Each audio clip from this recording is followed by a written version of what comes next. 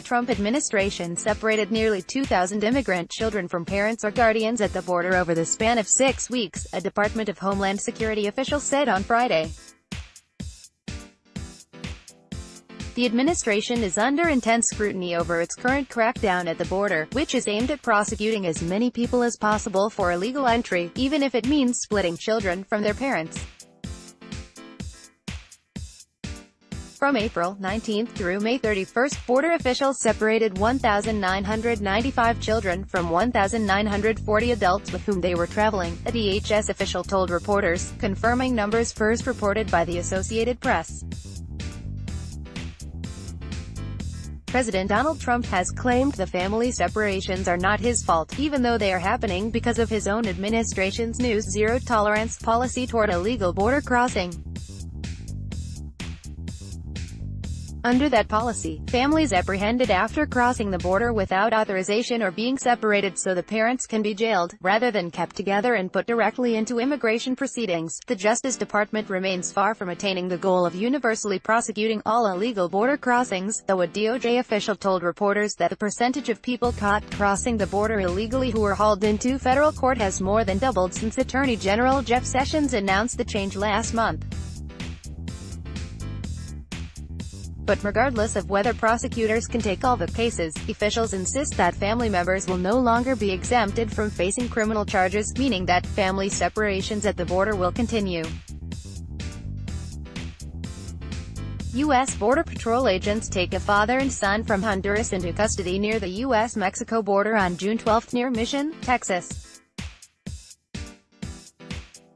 DHS and DOJ officials, who declined to comment by name on the call with reporters, accused opponents of the policy of misrepresenting the facts and of arguing for special treatment for immigrant parents. They argued that splitting families to prosecute parents for illegal entry, which is a misdemeanor for first-time offenders, is no different than jailing someone for another type of crime away from their children. They want illegal aliens to get better rights than U.S. citizens have, one Trump administration official said, rebutting widespread criticism of the family separation policy among immigrant rights groups, church leaders and Democratic politicians. The administration has faced a torrent of fury over its family separation policy, with childcare advocates and pediatricians joining the chorus of criticism. On Friday, the U.S.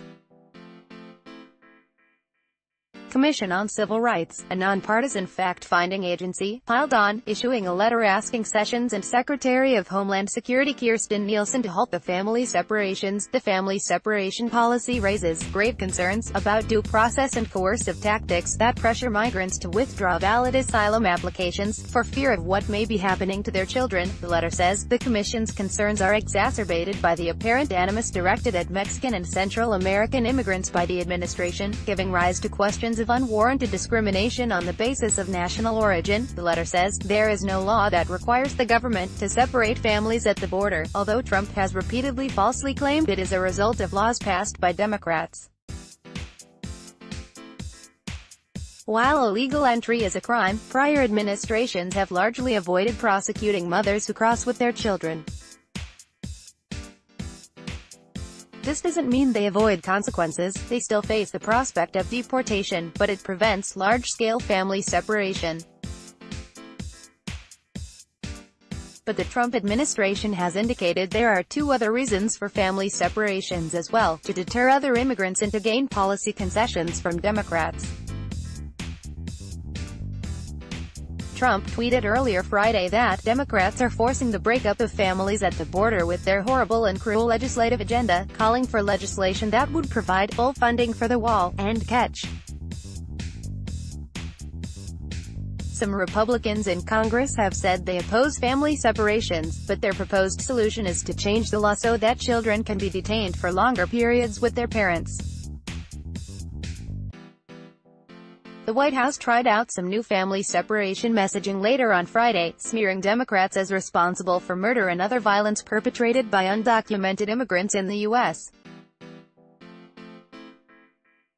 In an email to reporters, the White House called it congressional Democrats' family separation policy. Too many American families have been permanently separated from loved ones lost to illegal alien crime.